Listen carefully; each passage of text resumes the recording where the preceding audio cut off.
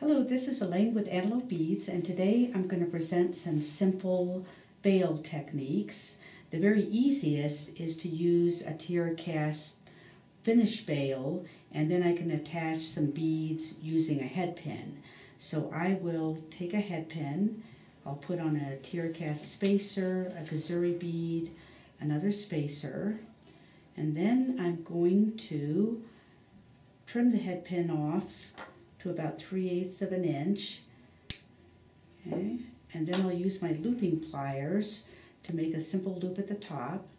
I set the top of the head pin in just flush to the top of the pliers, roll it around, and then I'll come back and straighten it up the other way. We do have a video that extensively covers simple loops. If this is a new technique for you, you might want to take some time to review that video. So then I'll have some chain nose pliers. I will open up the loop I just made, attach the bail, and then close that loop up again. And then I have a bail that is ready to string on a piece of leather or chain. And that's our very easiest technique.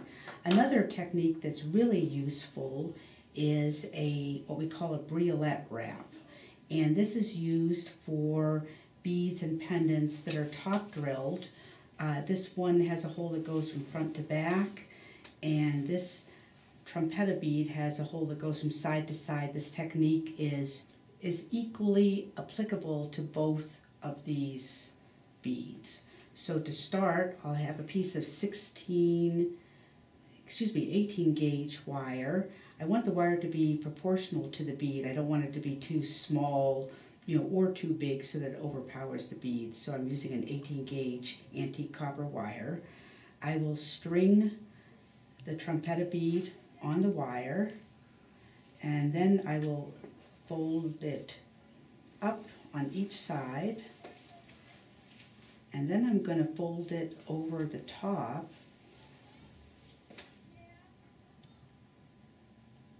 There we go.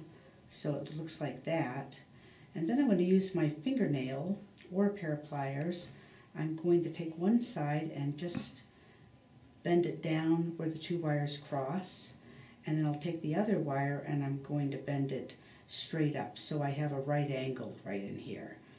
Then I'm going to form a loop with the longer wire. Again, I'll use my looping pliers, and I can adjust the size of the loop depending on what I'm going to string this pendant on. And I think this will just about do it for me. So in this particular case, I'm just going to squeeze the pliers shut, and that will start the loop. Then I'm going to take the front and just bend it forward. I'm going to continue to rotate this around the back.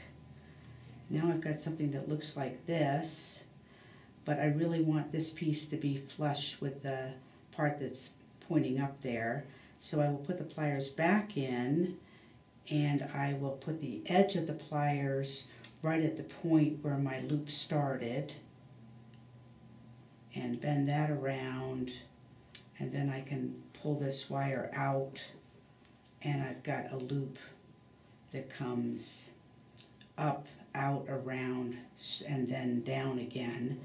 The next step is to take the piece that's running horizontal and wrap it around this two pieces that are next to the loop, and I will just hold this and wrap it a couple of times.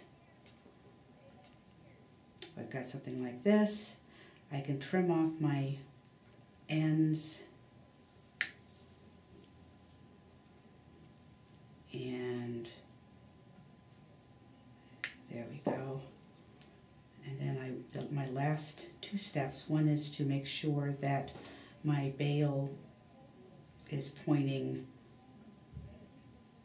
front to back in this case, so I can run a cord through it. If I wanted a pair of earrings, I'd actually put that loop facing forward so that I can attach my ear wire, but I do want a pendant, so I'll go ahead and reorient that.